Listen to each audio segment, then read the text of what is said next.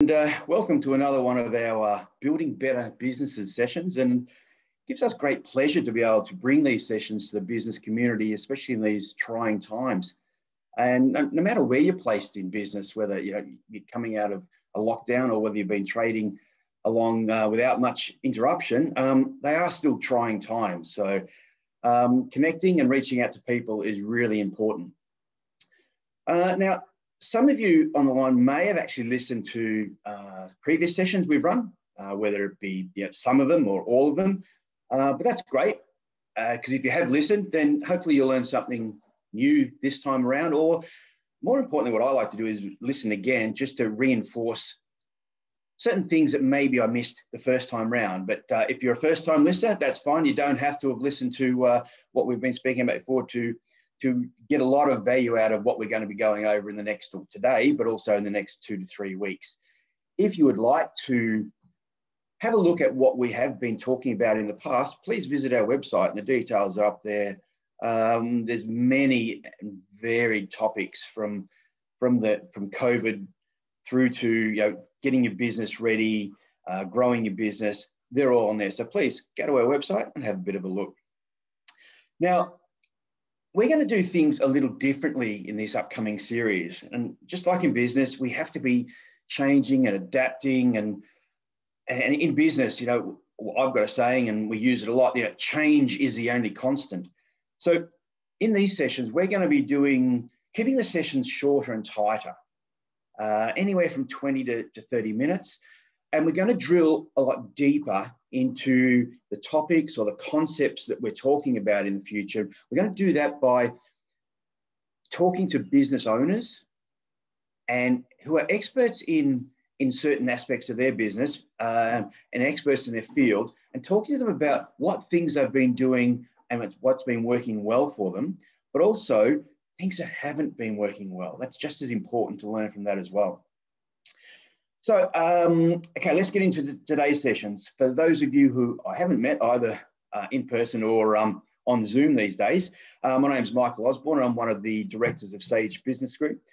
And I'm delighted to be joined today by Matt Gleeson, who is the Community Partnership and Engagement Officer at Sunbury Community Health. Morning, Matt. Great to have you join us today. And whilst people are looking at your massive list of credentials there, very impressive. How can you just very quickly tell us how COVID what impact it's had on Sunbury Community Health and the service you provided? Have you seen an influx? Well, like most businesses, we've had to take a number of measures to protect our own staff and protect community from COVID-19 transmission. So it's meant a significant change to the way that we operate. And the team here have done some amazing work to make that happen, particularly our IT team. So our counselling services over the COVID period have all been delivered via telehealth.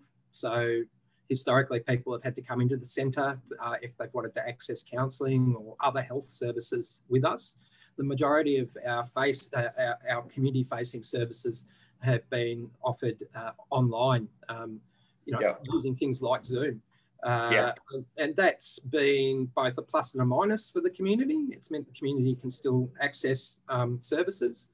And some people have actually preferred the telehealth model. It means that they can streamline their day. What we also know is that the data we're getting from community is that the community is under a lot of stress. There's a lot of additional stressors around work, around money, around having your kids at home more often and for longer periods of time. So a whole range of different stressors there that our community is facing. Yeah, absolutely. I don't think business or the service we provide will be ever done the same way again. I can't see it going back to what was normal. So the reason we've got Matt along, we'll explain in a moment, but let's first of all, we promised to keep it short and sharp, so we'll look at the agenda. We're going to look at where your focus should be right now, and also have a look at what strong foundations are, and especially for the business owner, strong foundations for your business and for yourself. We'll have a look at some quick tips, some next steps, and then possibly give you a bit of a sneak peek at the 7 ways to grow your business. And that's the upcoming series of webinars that we'll do possibly from next week. So that's the agenda. Now, as the state of Victoria is starting to open up for small business, we're being asked the question, where should my focus be, or our focus be as business owners? Now, obviously, our answer will be predicated on what impact has COVID had on your business. You know, for some lucky businesses, business has actually thrived and their cash flow position actually got better. Now, unusual as that may sound, that is the case. Unfortunately for others, some have had to just twist their business model a little bit, just change it up a little bit just to be able to survive. And some of them actually, having done that, have had some great results. And unfortunately, some have had to just close completely and just wait it out. So no matter what position you're coming back from, but especially those ones that have had to close, I'd imagine that there's a fair chance that you'd be thinking about maybe needing or wanting to grow your business.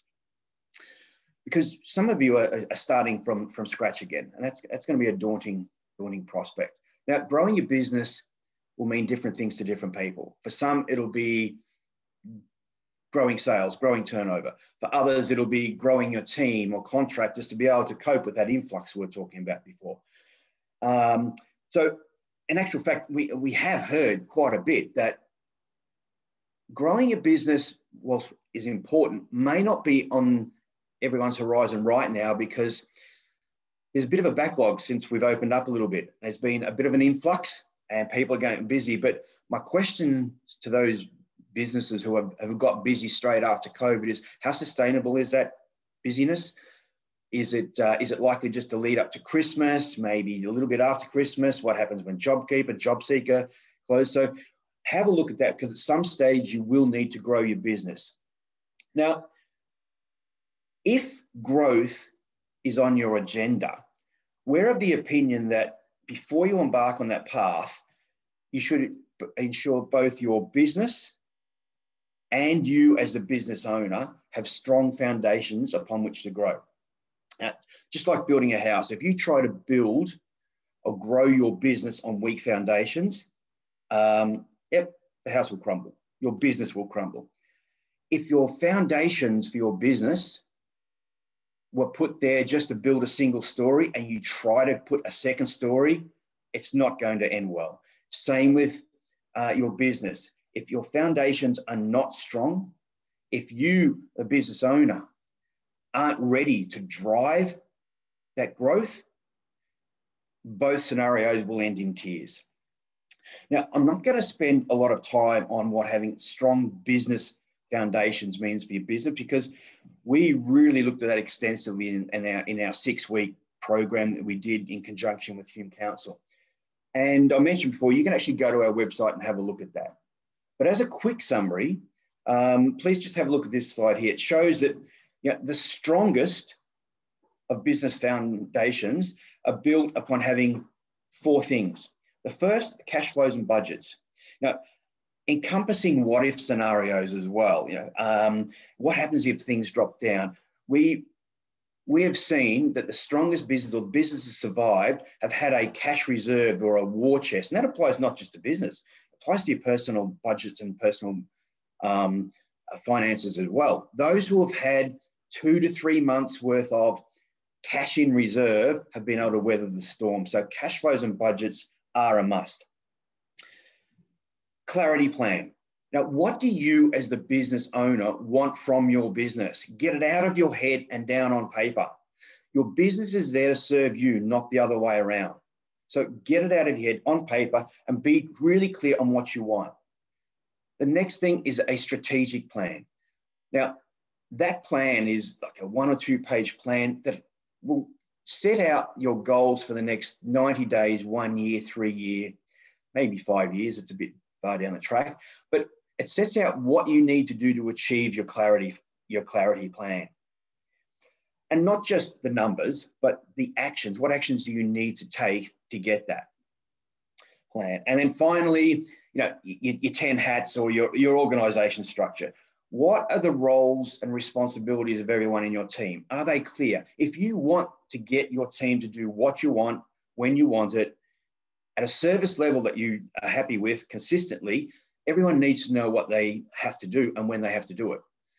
I wish I had $1 for every time I've spoken to a business owner and they've said, look, I tried to put someone on, I got in some subbies, but you know what? They just didn't do it the way I wanted to do it. So you know what the hell, I'll just do it myself. And quite possibly, maybe your business foundations weren't that strong to be able to do that, because it's all about employing and getting people to help you sustainably. So they're the foundations, if you like, of a strong business model. And when you've got that, then you can actually go forward and grow your business using knowing your numbers, having systems in place, and having accountability as well around that. So it's so much easier. And our upcoming sessions are going to be around knowing your numbers. And I'm not talking sales or profit or anything like that. I'm talking about the 7 key drivers in your business that you need to generate the revenue, the profit, to keep you and your family happy. That's what we've got coming up. But now, in terms of looking after yourself, and that's why we've got Matt here. So, Matt, can I ask you, would it be fair to say that no matter where businesses are coming from, whether they've been locked up for a while and just surviving, or whether they've been able to produce a good result through COVID, it would be fair to say that the business owner would have been impacted in some shape or form, whether paying wages, providing for their family, where's my next dollar come? Would that be fair to say that most business owners have had some form of impact? Oh, yes, for sure. Yep. Sorry, there's a little bit of feedback there. I mean, everybody in our community has been impacted by COVID in one shape, form or another. So when we face a lot of change, when we face a lot of kind of unknowns, or when we feel like stuff is outside of our control, that can add to the stress levels that people feel. And definitely with something like a pandemic, there are so many things that are out of our control, and so many unknowns, and that's inevitably had an impact on people's emotional well-being. Absolutely. So, Matt, can I ask you a question, please? Why is looking after our emotional well-being so important to business and business owners? Well, it's all about, as you said, having a good foundation, and that starting point for the foundation happens even before you consider a business, and that's about where you're at. 1 in 5 Australians will experience, in previous years, will have experienced some kind of diagnosable mental health problem. Most frequently, that would be a form of depression or anxiety. In some cases, it would be rarer illnesses, such as a psychotic illness like schizophrenia. What we know is that our mental health is responsive to outside stressors. So if we're not taking care of that kind of business, then that can have a flow-on effect for our lives. And one of the key features of a mental illness is about its persistence and about its impact on our daily functioning. So if we're struggling to, with our daily functioning, it becomes much more difficult to obviously run a business. Absolutely. So, and if we are struggling, how can we look after our mental health a little bit more? Do you have any sort of tips or things we should be considering on a day-to-day basis? Yeah, there's lots of preventative stuff that we can do, and it starts with the real basics around having a routine, looking after things like your sleep, getting enough sleep, your diet, and connection to people. So where people are feeling isolated, they become less resilient and less able to cope. Whereas people who have good connection with others, that's one of the strong kind of protective factors that we know about.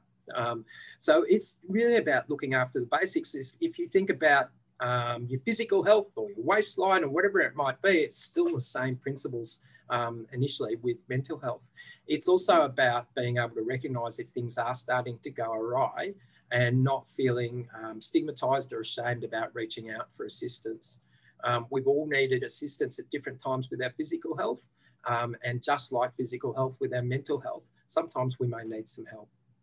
Absolutely, yeah. So if we've recognised that and we're thinking, you know what, I do need some form of assistance, where can people get that, especially around Sunbury anyway, but and in general, I suppose? Yeah. So there's a couple of different options that come to mind immediately. And the first one is around the mental health care plans, which are funded federally. And that's around getting a Medicare rebate, essentially, on going to see a private counsellor or psychologist. And the starting point for that is to go see your GP. Now, when you go and see a GP, GPs are generally, you know, the strongest part of their training is around diagnosis of physical illness. And we know that when somebody is experiencing difficulties with their emotional well-being, that can present physically too. So it's important when you talk to your GP, not just to talk about the physical symptoms, but, you know, where you're at emotionally. And that will help give them an indication about what your needs might be. They might still run some physical tests just to rule out that it's not something physical. But you know, if you make it overt that emotionally you're not doing so great, they can also enact that mental health care plan. The other option is Sunbury Community Health also runs a range of generalist and specialised counselling services. So we run drug and alcohol counselling, we've got generalist counselling, we've got counselling for people who've experienced family violence or who might be concerned about their use of violence. We have financial counsellors, so a whole range of kind of counselling services there.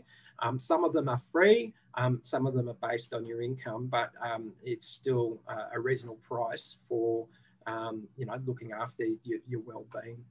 To access Sunbury Community Health services, initially you come in through a telephone triage. So you simply ring the Community Health Centre, and the number for that is 9744 4455. The person on the end of the phone will ask some initial questions about who you are and what your needs are, and then they would set you up for an appointment time with the relevant counsellor. Fantastic. So yes, well, you're well set up there to assist anyone. Really, doesn't have to be a business owner. Anyone through these very trying times. Excellent. Well, thank you so much, Matt, for covering those topics. It's something that we concentrate sometimes on the dollars, whereas actually, you know, we should be looking at things behind it and us being able to drive ourselves. The dollars and security will come if we can get everything else in place. So where to from here? Look, as I mentioned, our next webinar is all about knowing the numbers, but as I said, not sales, not gross profits, specifically the 7 key numbers that you should be measuring and tweaking to ensure that you can get your business to a sustainable level so we can offer employment to a lot more people. It all leads to, if the local community is doing well and employing lots of people, it all helps not only financially, but also our mental health as well. So look out for that. We're hoping to have that ready for next week, but we'll let you know a little bit about that. Our next steps, or if you'd like some assistance in getting your business ready for laying strong foundations, then please, talk to us. I think our detail is going to come up in a minute, but if you'd like some information, more information about what Sunbury Community Health could do, there's the information there for Sunbury Community Health as well. So, I said, promise to keep it short and sharp. That's it for today. We really appreciate you giving up your time. It's valuable commodity time at the moment.